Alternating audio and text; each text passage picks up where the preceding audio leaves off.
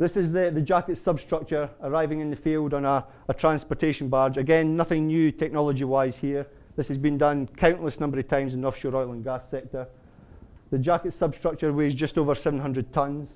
It's picked up with the heavy left vessel in the horizontal, rotated to the vertical, and then lowered down onto the seabed.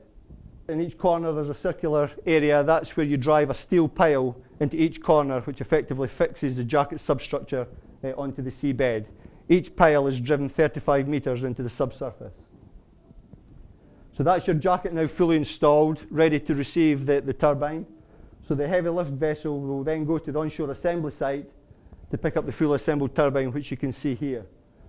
Now, from an offshore oil and gas perspective, this is a relatively minor lift. It's, in weight terms, it's just under 1,000 tons. But again, for offshore renewables, this had never been attempted in the past. But it was also a very complex lift because it had a very high centre of gravity. As you can imagine, the bulk of the weight is in the turbine itself. So the bulk of the weight was at the top of the tower, so it was a very complex lift. Once you're in the field, the heavy lift vessel then positions itself on its anchors to enable it to move into position and then land the fully assembled turbine onto the pre-installed substructure. And just to give you an idea of scale, the pitch circle diameter, the swept area for the rotor, is equivalent to 2 full-size football pitches. So the scale of these turbines is completely different from anything that you'll see on shore.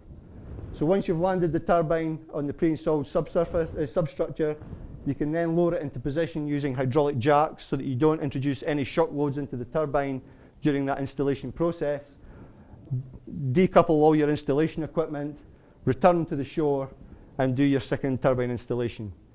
Now, one other thing I would like to point out, we used the same heavy lift vessel for doing all the offshore installation work, because this was only a 2-turbine installation.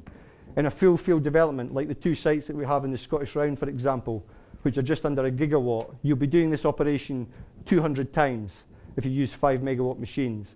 So you would have dedicated marine spreads for each of these offshore activities. So you'd have a specific vessel for doing jacket installation, a specific vessel for doing turbine installation, and they would just be a continuous offshore process.